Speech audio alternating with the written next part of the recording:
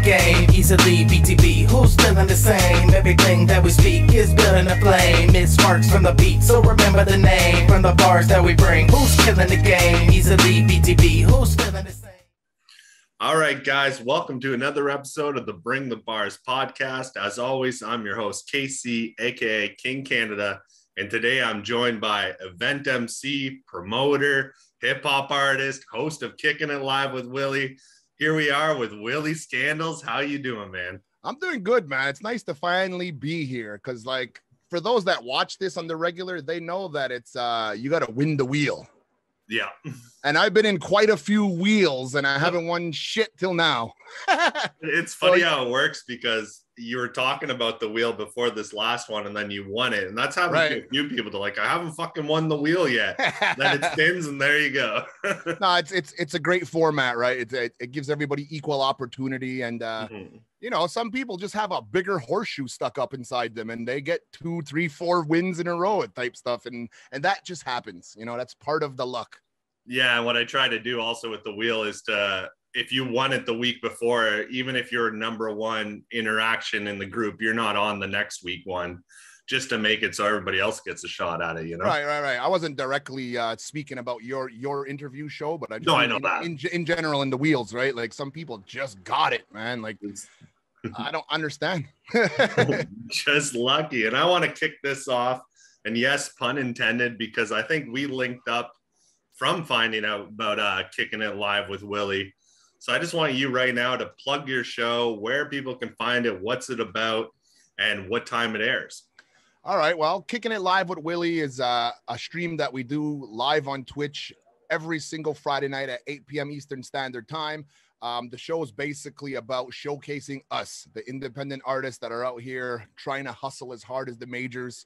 The way I see it is the indie scene is the major way. You know what I mean? So I support the shit out of all of us guys and gals and, you know, and Two Spirits and all of that, you know, whoever's doing music and wants to excel in another direction rather than just being a pop star, you know, because I mean, like pop stars are kind of annoying in the end, you know, so I'd prefer to like just stick around with us, you know, underground dwellers and try to make giant moves as if we were the majors, you know, so that's what Kickin' It Live is. It's making the regular artists out there, it's in the underground scene, feel special, you know? Yeah.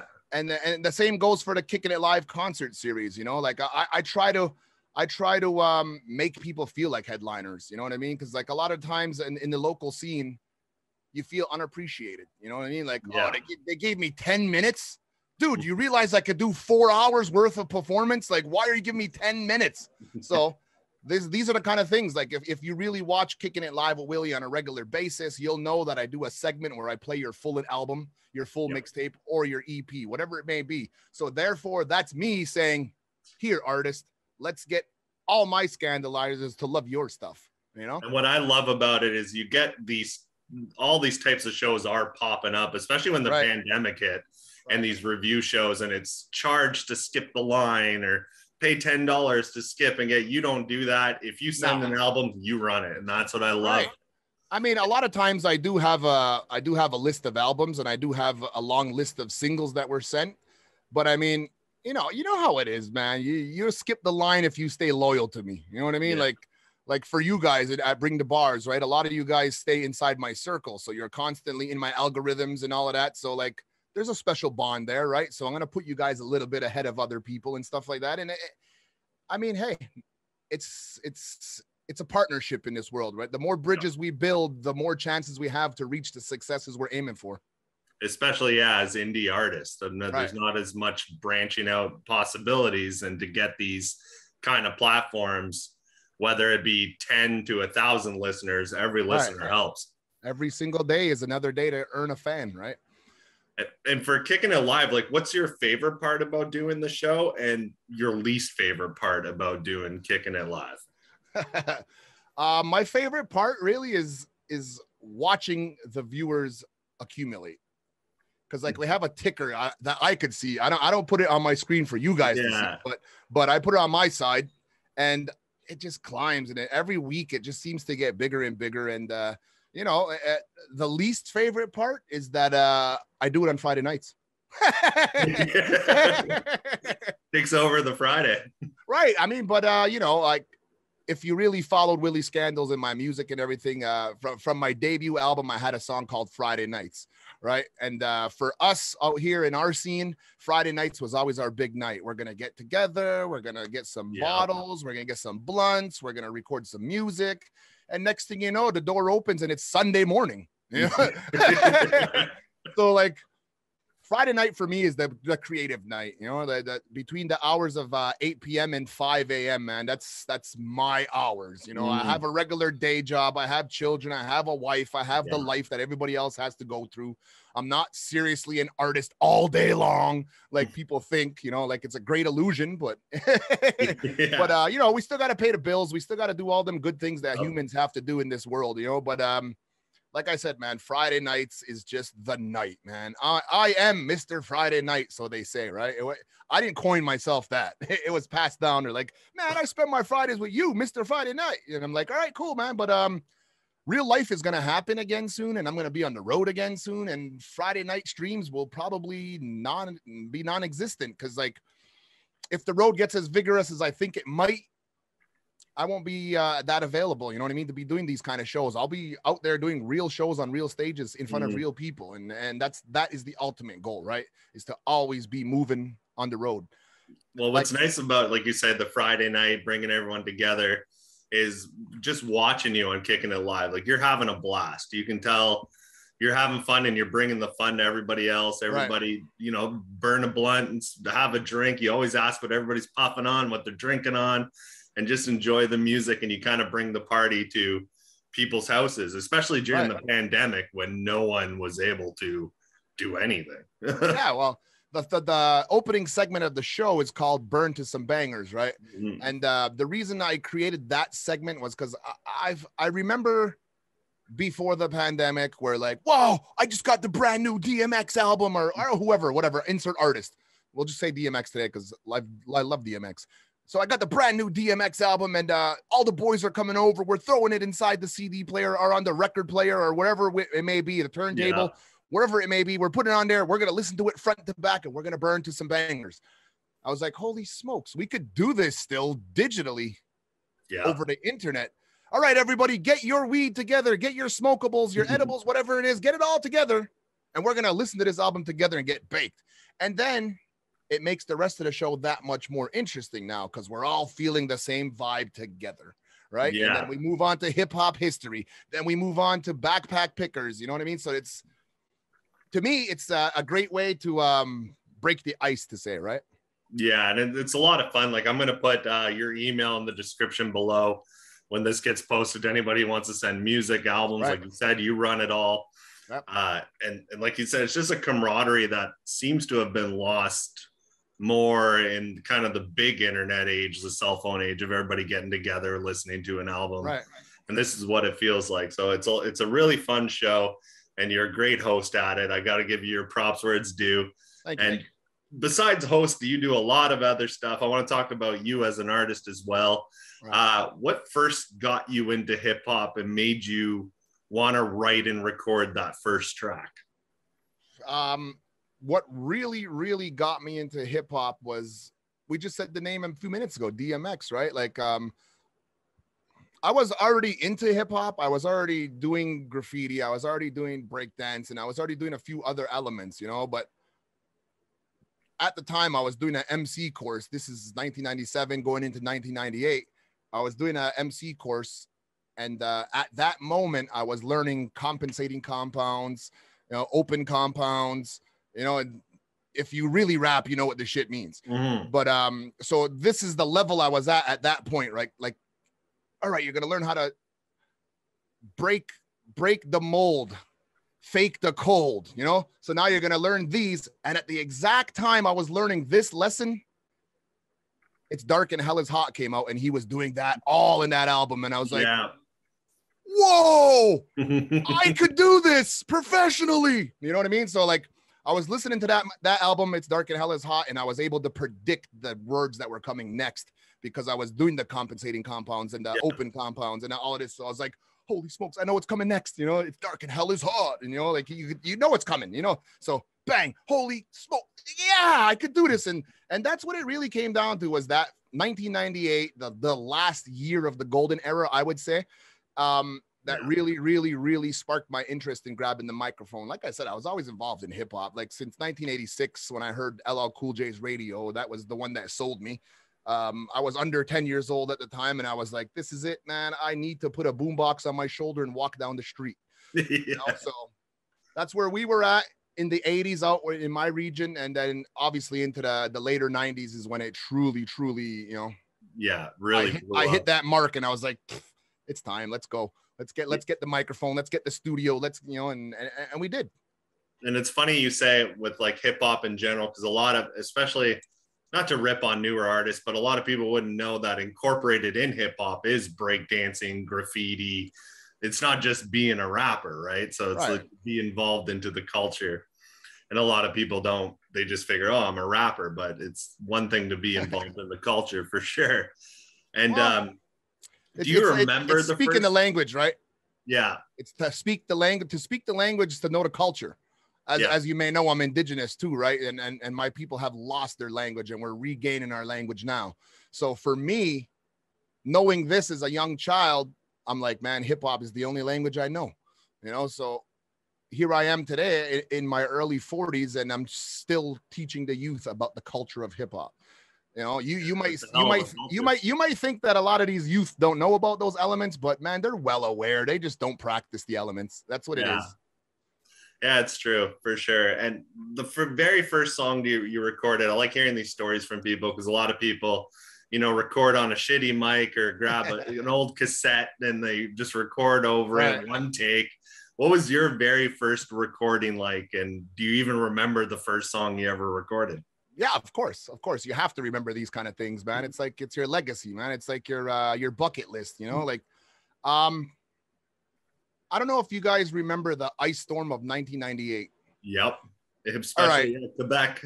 Right. We got hit pretty heavy in my region. Yeah. And so what we did is we had a karaoke machine and we had a tape player. We crossed them. Dude, don't ask me how they did this. I'm still the least engineer of the gang, you know? Like, so when it comes to all the hooking up stuff, I'm like, I'm going smoke over here. You guys take care of that. So anyways, we had a karaoke machine that had 2 tape decks, and we had a tape deck that had 2 tape decks, and we were doing pause tapes.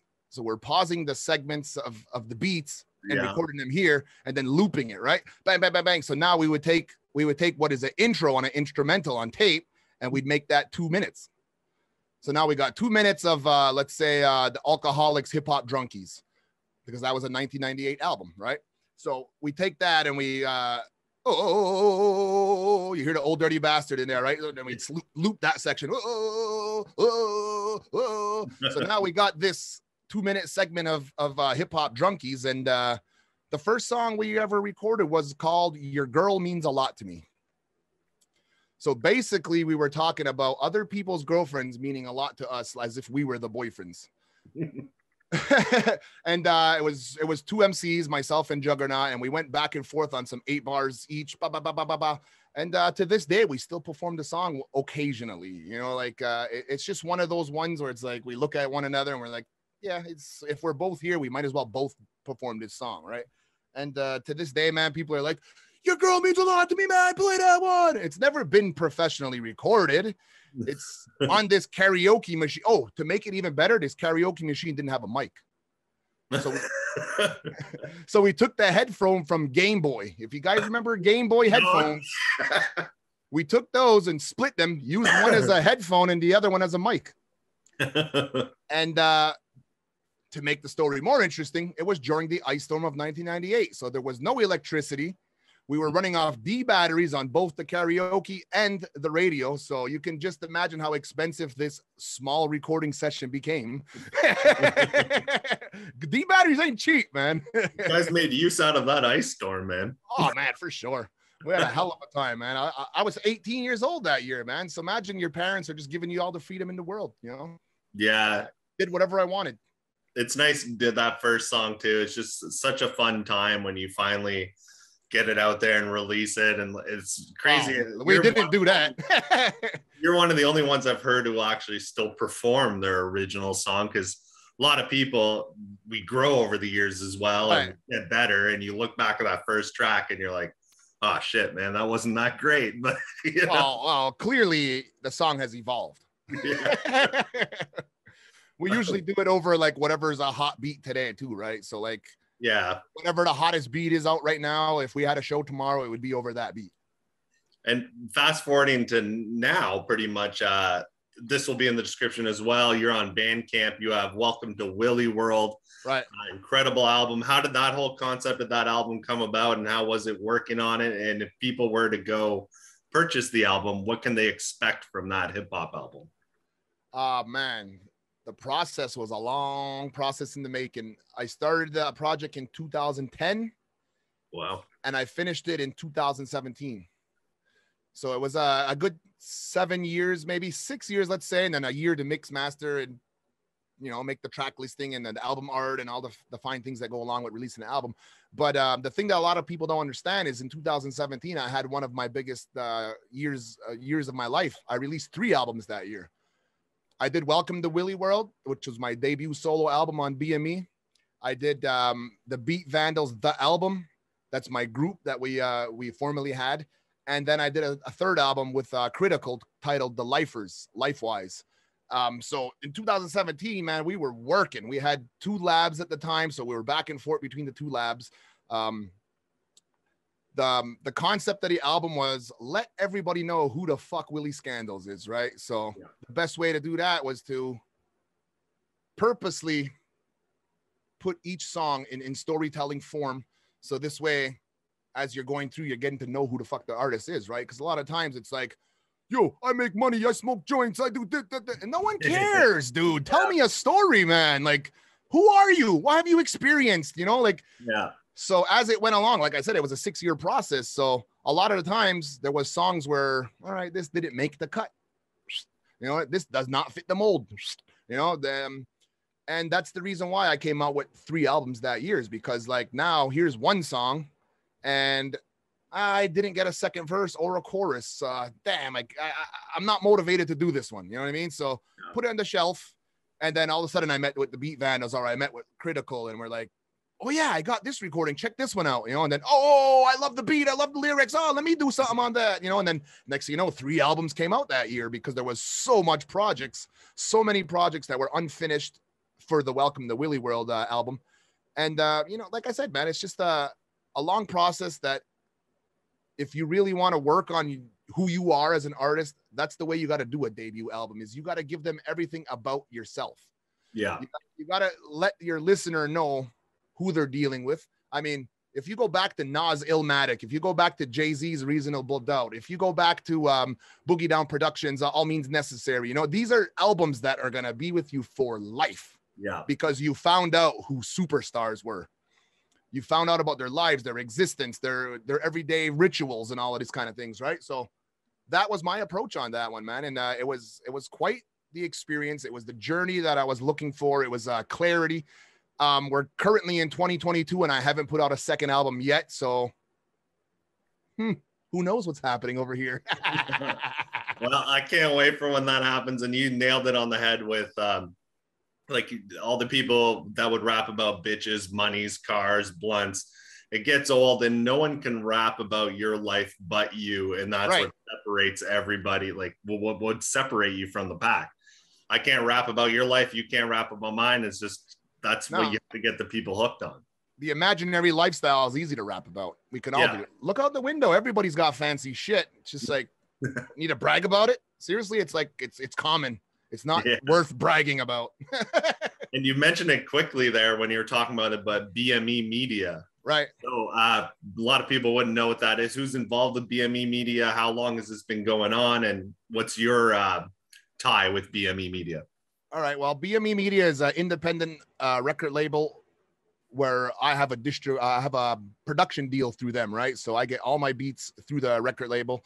Nice. They get the online sales. I get the physical copy sales. That's the deal that we made between each other. So anything online, straight back to them because I mean, free beats, man.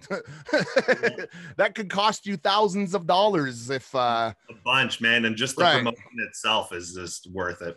All right, so independent record label. Currently, we're standing at five members. At one point, we were like 15. Not that it's a bad thing. It's just sometimes you gotta like cut the fat away, you know. And sometimes people have other things to do in life. You know, babies, marriage, jobs that bring them other places in the world. You know, so sometimes it's just out of your hands how the members could disappear, right? But right now we have Too Bad, myself, Willie Skandalz, Seeb Dread, Lanson, the good MC, and Golden Grams, another producer. And we have a country folk singer by the name of, man, shit. Am I doing this right now in a live interview? Paul Wiggins. Sorry, I got it. But yeah, so right now we're currently sitting at those members. And I think it's the most solid we've been in the 12 years that I've been a part of this. Wow. It seems that we have the right direction right now. Too Bad just went through heart surgery, so we're gonna take a little break while he recuperates from all of that. They say it could take up to 6 months to fully recover from such a surgery. So we're gonna let him recuperate. We're gonna take care of the reins right now. We're trying our best to do a BME compilation album or a BME tour. One of the two is in the works right now. One of the two will actually happen. It's just, you know, we're all different provinces. We're in different parts of the country, and it's really hard to utilize and roll out together, right, when you're that far apart. So we're gonna do. I hear you on that one, man. We're gonna do it. Oh yeah, man. BringTheBars is exactly that, right? Like you guys are scattered across the map. We got an artist from Africa with Roz Jalil Nakasi. That's what I'm saying, right? Yeah. Yeah. So you know the grind of being in a group that's worldwide. Yeah, and like you said, one of the hardest things is just getting everybody together to work on. If it's a solo, even just a single or something, you want a bunch of features on. It's to get everybody's time, like you said, wife, kids, birthdays, deaths and family, heart surgery with Too Bad.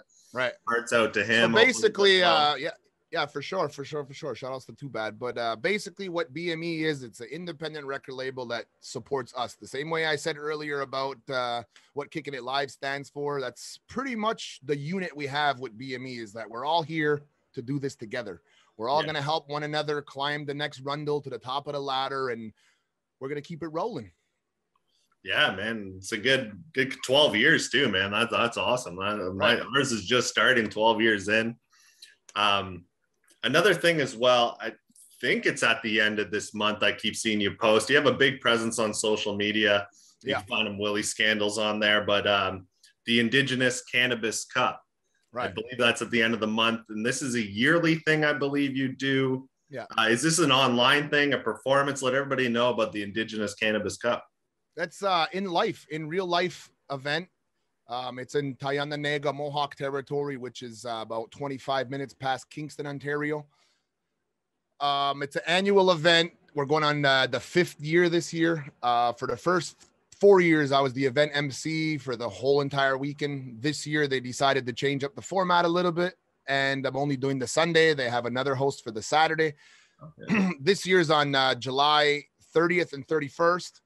It starts at like 11 in the morning, runs till like 10 at night each day. There's performances, there's vendors, there's food. And when I say vendors, I mean vendors. All the cannabis dispensaries from across the country, even into the States and all of that, they come down, man. Last year we had 125 vendors, if I'm not mistaken. So yeah, we had a hell of a weekend. The year prior to that was the COVID year, so there was like 25 to like 30 vendors. The year before that one was the huge year, right? 2019 was the massive year. We had Naughty by Nature out there. We had Peter Jackson out there. Nice. It was a hell of an event, and we're keep building, right? They haven't announced the headliner yet for this year, but I have my suspicions. I think I know who they're gonna bring. Well, it must have been crazy too. Was that started for audience who may not know from the States or whatever, weed is legal in Canada, but it only happened, what was it, 2017, 2018? Whenever True Hole came in. Yeah. when you ran it the first year that like weed became legal, I don't know if you're running even before that. No. That must have been a huge turnout for vendors just because it's legal now. We can promote it and we can try to get our stuff out. Well, you see, the thing here is that once Canada announced that it's legal, right? All the indigenous communities were like, we have sovereignty already, so we're gonna do what we want. So like what you see in your local dispensary in say Ottawa or Montreal is completely different than what you would see at an indigenous dispensary. You could actually touch the product, you could smell it, you could examine it before you buy it. Yeah. There's concentrates, there's edibles, there's everything that is not inside the Trudeau stores. Man, I'm telling you, it's an experience. If you get a chance, go out to any one of the indigenous communities close to wherever you're at. If they have a dispensary, go inside there and experience the carnival. I would love to try that out, man. Hey, man, they ain't that bad, though, in Ottawa. I'll tell you that. I was out there about 3 or 4 weeks ago, and the dispensaries are pretty cool. Quebec shit. Yeah, I'm from the North Bay region, which is Ontario, a little further up north. And right. Yeah, I've been involved with a couple back in the day with indigenous like dispensaries and stuff. Right. My buddy is indigenous. He's Ojibwe, one of my best friends. So I got to learn a lot about the culture through him, which you'd invite me to all these things. Right. And everybody would laugh at me because they'd be like, you're the only crazy white boy enough to hang out with all of us. there's always that one. And I want to actually talk to you. This is going to be a first on the Bring the Bars podcast because no one else really follows it. It's not dedicated towards music, but NHL, Toronto Maple Leafs. I know you're a fan. Free agency has been going on. We lost Campbell. I just want your thoughts on what you think the Leafs are doing. They're saving ass right now, and they're doing it in the wrong way. Yeah. I mean, if you look at the New England Patriots, all those great players and all those championship years, you know what they did, right? To make that happen, they took pay cuts. Yeah. The big name. But so what I'm saying is we're stuck with 4 guys that are complete douchebags, in my opinion. And we're never going to get past wherever we can make it with these 4 guys. And that's all it comes down to. And the goaltending situation, what is wrong with Shelgren? Yeah, I have absolutely loved the kid, man. What is wrong with him? Why is there no confidence in him? Because Murray, I don't know. I'm not going to rip him off before he plays a game for us. But can't do that. But come on, like for probably more money than what Campbell was asking for. Campbell just signed with the Oilers for like $6 million, dude. Yeah, $5 million, 5 years or something. We were offering him $5 million, 3 years, and he took the 5-year deal. Yeah, of course, right. But like I said, man, if we can get those 4 guys to like just pass some money around, you know, people like Mikheyev will stick around. People like Bozak would have stayed around. People like Hyman would have stayed around. Like so many. Komarov, man, I can go on. There's just so many good players in the last little while that I had to walk because of 4 dudes. Yeah, exactly. I had to throw the hockey question there. I never ran into a fellow Leafs fan, so I had to bring it up, let alone a hockey fan, really, for a lot of the people I talk to here. But to get back to the music, what's pretty much coming next for you? You talked about you are working up, well, you hinted towards another album, but you didn't actually officially say it. Yeah. So what's coming next for Willie Skandalz? Currently, we're on the Back Like We Never Left tour. We start back on the 30th of July. Then we have dates throughout August. We're trying to book September and November because anyone that knows traveling in Canada in those months, like December, January, February, is not worth it. I'm not doing it. I'll do all local shows at that point. But yeah, man, just booking dates, man. I want to get in as many shows as possible. 2019 was my biggest year for touring. I did 127 events that year. So I'm really trying to break that record and get back to being that guy on the stage, you know, doing the hosting, doing the booking events and all of that stuff. And yes, I did hint that I'm going to do another album. I actually have 2 EPs coming out this year. The first one's going to be roughly September. It's titled The Harvest. If you know anything about Mohawk culture, is like we really, really believe in the farming aspect of life. I'm not saying that I'm going to be rapping about all these things. It's just the metaphor of the album is like, here's the harvest, you know, look in my hands. I have a whole bunch of great things for you guys to enjoy, you know, like, so that's going to be the first one. And the second one's coming a little bit later. That's going to be the Kickin' It Live EP. So you're going to expect a lot of what you see and hear on the show, right? A lot of the I'm assuming that would be a lot of features on Kickin' It Live EP then as well, right? Yeah, right. You're going to definitely have, each EP has 6 tracks. So on the second EP, I'm going to have a feature on every single record, of course, or multiple features. Nice. And then in September is when you're going to see Willie Skandalz reach all the platforms. I'm waiting till September when I have both the EPs done and Welcome to Willie World in the wave format. So once that happens, man, like I'm for the last, like, since this Spotify and iTunes thing started, man, people have been asking me and over, how come you're not on there? How come you're not on there? I says, because the way people go now, man. No, I know, I get this, but listen, here's my explanation is this. I am not there because I feel that my value is going to go down. That's just my feeling. Get lost in the shuffle. Because now I'm going to get lost in the shuffle, right? Or the opposite. I haven't been there all this time that they're going to go nuts and I'm going to get crazy numbers. Those are the two hopefuls. But I just feel that what I do specifically, because a lot of people don't know that I'm more than just a hip hop artist, man. It's just, you know, like it's one of my biggest hobbies is rapping, right? Like I really, truly enjoy putting together a verse. Not songs.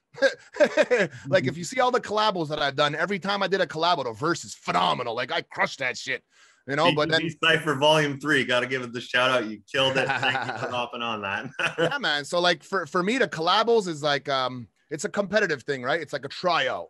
Yeah. If we're gonna put 9 people on a track, man, I'm gonna give it my all, and you're gonna have no choice but to put me last, and that's it. You know, like because to me, it's a competition thing. If you look back to the era I was talking about, the 80s and the 90s when I was coming up, it was a super competitive era, and you had to be dope to be heard. So that's the mentality I put towards all this stuff, right? And so in September, when I reach all the platforms that everybody's dying for, I really truly hope that the reaction is the latter rather than the lost in the shuffle, you know? Yeah. I'd love to see the numbers go through the roof skyrocketing, and that would be amazing. But it's like I said, it's not my focus. Kicking It Live, the shows, the hosting, the booking, the tours. That's where I'm at, man. You know, like that's truly where I'm at. I'm an entertainer more than I am a recording artist. Yeah, well, you do it all, man. And we're getting to the end of the show. We're running out of time and seeing the time limit here. Word. Before I let you go, this is your chance. Plug anything you want, your Instagram, where your albums are, and just let everybody know where to find you. All right. Well, I am Willie Skandalz, WILL uppercase E.SKANDALZ. All you got to do is Google Willie Skandalz. You'll find all the socials. I'm on all of them. I just very not active on most.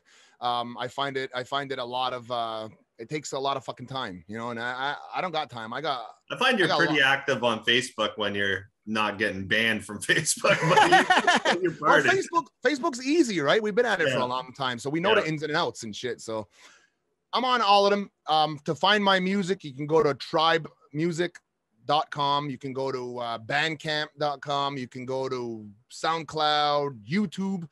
On YouTube, there's a playlist called Willie Skandalz on YouTube. On there, you'll find everything, the music videos, the singles, the interviews, concert recaps, all of that good things. This will be in there eventually too. I'll post that in the description. Send me the link of that playlist when we get off, and I'll post that in the description for everybody. Right on. So yeah, man, that's basically where it's at, man. And then Twitch is my spot on Friday nights at 8 p.m. Eastern Standard Time. Come check it out. Kicking It Live with Willie. The show usually ends with a raid to my boy DJ Eyes Open, one of my DJ friends that I've known since the mid 90s. And if you're a real Twitch follower, you know all about the raids, and sometimes the party can go on till wee hours in the morning if the raids keep going, you know. So if you're a Twitch streamer, reach out to me. I'll raid your channel, man, and we'll keep it going together. Perfect, man. Well, thank you very much for coming on. It was fun to talk to you. Congratulations on finally winning the wheel. And good to hear a little bit more about your story and your upbringing with hip hop. And just thank you very much for taking the time to hop on today. For sure, man. Thanks for having me. And, keep up the good work, dude. You're doing great. Thanks, man. And I'll see you Friday on Kickin' It Live. I'll be tuning in. Peace out. Onagi wahi. Take it easy.